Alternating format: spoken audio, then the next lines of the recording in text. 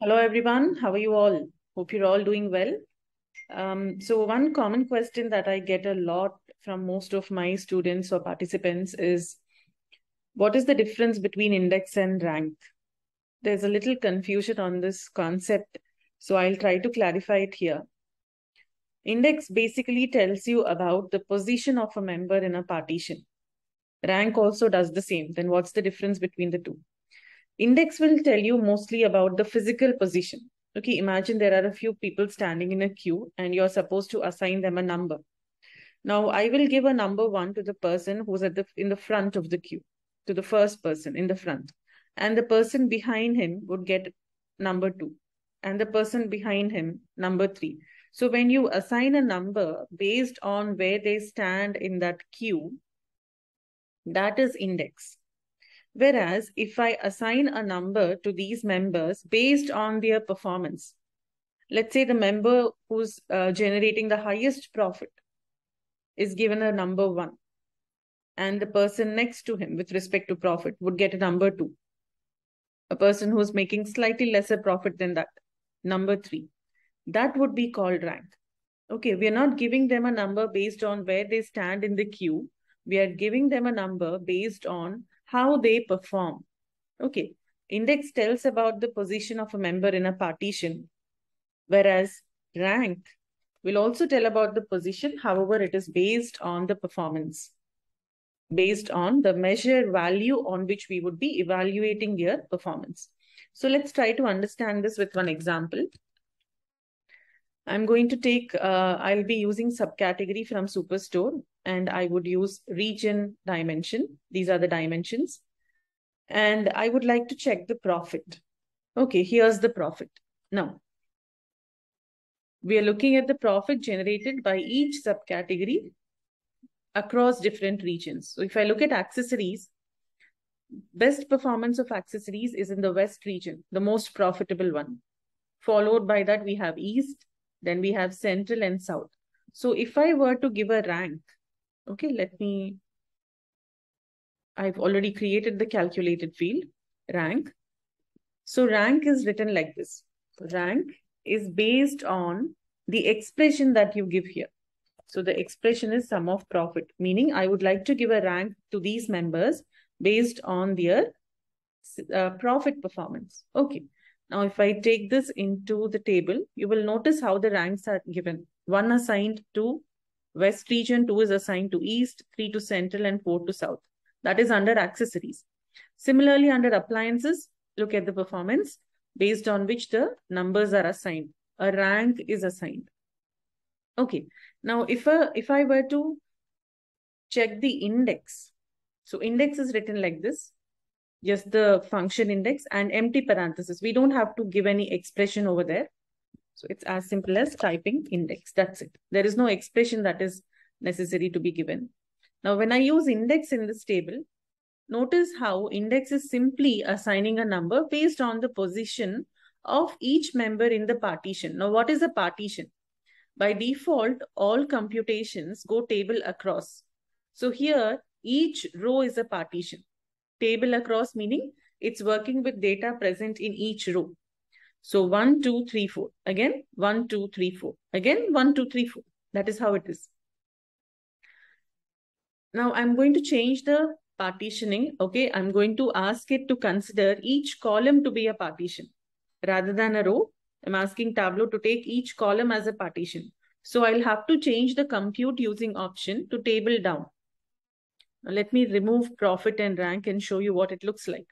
Table down. So 1, 2, 3, 4, all the way up to the number 17. Based on the position of the member in that column, a number is being assigned to each member. Now let's bring back profit and rank. I'll change the compute using option, the addressing, to table down for rank as well. Now what would happen is rank is computed along table down, meaning it's now looking at data present in each column and assigning a rank based on the performance of the subcategories under that column. So we can notice that copiers, which is the most profitable member, has been given a rank of 1. And if you scroll down here, we have rank 2 assigned to phones, which is the second most profitable member. Okay, so rank is based on the performance. Rank 3 is given to accessories. And then if I go down, rank 4 is given to paper, the most profitable, like followed by accessories. Okay, so this is about, so I hope you all understood the difference between rank and index. Rank is based on the performance. Index is based on the position. Now, if you have any doubt in your mind regarding the addressing concept, I shall give you one quick tip over here, which I think would be very helpful to decide on the addressing part. Okay. Here, let's say this is the structure of my table, the data that I'm looking at, and I'll make it entire view. You take this as a quick tip on the concept of addressing or the compute using option. Okay, how do you use it? I'm going to use the index calculated field here. We know that by default, it goes table across. Okay, let me open the edit table calculation window and show you. Look at that. Table across meaning, how is Tableau partitioning the data? When we say table across, it just works with data present in each row. So 1, 2, 3, 4, the position is determined based on row-wise position. Okay, again, when I move to the second row, it restarts at 1, 2, 3, 4, so on. If we say table down, you can notice that whatever formula you create will work with data present per column. If I say table across, then down, so it just grows across, then moves down, goes across, then moves down. Like that, we have n number of options to choose from. Table down, then across. The calculation does not break here. It just continues. It continues to the next column. After coming here, it continues to the next column. Down, and then it is moving across. Pane across means it works with data present in individual panes. Pane down meaning it works with column-wise pane data. So 1, 2, 3, and when I go to the next pane east, it is again 1, 2, 3. And when I go to the next pane south, again it is 1, 2, 3. Okay. Now, sometimes, even after having so many different options, we may not be able to achieve what we are looking for.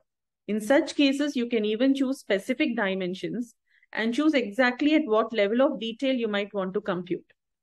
So if I use year in this case, this will be the partition. Tableau will take one data point from here, the next data point from here, the next data point from here, and the next data point from here.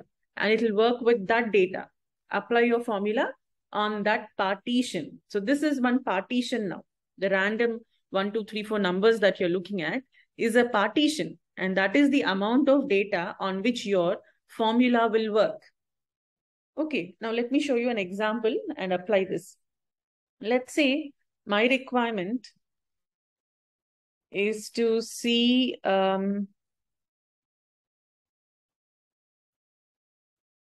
the profit of these members, okay, across different years. Let's just keep it by year.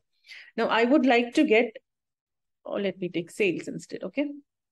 I would like to see year over year difference, okay, in the sales, year over year difference. So I'll simply apply quick table calculation, year over year growth. What is the amount of growth? Growth percentage is what we will get. So this is year over year growth. Let me put the actual sales also. So from 2019, okay, it goes like this. From if you look at the performance, if you look at 2022 and compare its performance against 21, from here to here, there's a 43% growth that we can notice. From here to here, there's a 3% growth. And from here to here, there's 62% growth. Okay. So what is a partition now? This is a partition. This row is a partition. This row is a partition. And we are looking at the growth. If I change the compute using to table down, it goes like this. It's comparing the performance of each subcategory against the other. So when I do appliances and compare it with accessories, the sales of appliances is only 15,000. Accessories is 25. So definitely there is a decline. The growth is negative. Then art to appliances, 60% negative growth. Binders to art, there's quite a significant growth. Okay. We generally don't do this. I'm just showing you what happens when you do table down. It goes column wise, table across goes row wise. This is year over year growth. What if I might want to see quarter over quarter growth? All I need to do is drill down now. And the moment I drill it down to quarter level, it's showing us quarter over quarter growth. So Q1, there is nothing before it to compare it, that's null. Q2 to Q1, the growth is 27%. Q3 to Q2, the growth is 97%. And Q4 to Q3, that is basically from here to here, Q3 to Q4, 34% growth. It doesn't stop there, it continues. When we look at the growth from quarter 4 of 2019, compare it with quarter 1 of 2020, again, there's a decline by 69%. Now, I don't want this to happen. I just want Tableau to work with data present in each year and look at the quarter over quarter growth per year. Let's not take the performance of Q4 from the previous year and check it against quarter 1 of the current year. This should not happen. Each year should be considered as an independent entity. Okay, and the previous year's data should not impact this one. This is again independent by itself. Let's compare the quarter over quarter growth in 2020 alone, in 2021 separately. Again, 2020's Q4 should not be compared with 2021's Q1. Now, how do we achieve this kind of a thing? Okay, how can we make it stop at each year and not continue into the next year? So we are talking about changing it to pane across. When I make it pane across, you can notice how year over year growth, quarter over quarter growth per year within this year. And when I come to 2020, it's again new. The previous year's data is not being considered. So I have nothing to compare this particular number with. From here to here, it's 46%. Here to here, it's 160%. And here to here, it is 73%. Then here, I'm not comparing it with what happened in the previous year. This is completely new again. So it is null. I hope you got the point. So pane across can help you in such scenarios. Now, what if I just want corresponding quarters difference? Okay, meaning I would like to compare Q1 from 2020 with Q1 of 2019. This Q1 with this Q1. Corresponding quarters. Or if I want to compare quarter 2 from here with quarter 2 from here. Then quarter 2 from here with quarter 2 from here. So on. Quarter 2 from here with quarter 2 from here. Now, how do we achieve that kind of a thing? How do we make a partition so random that we get corresponding quarters difference and check the growth?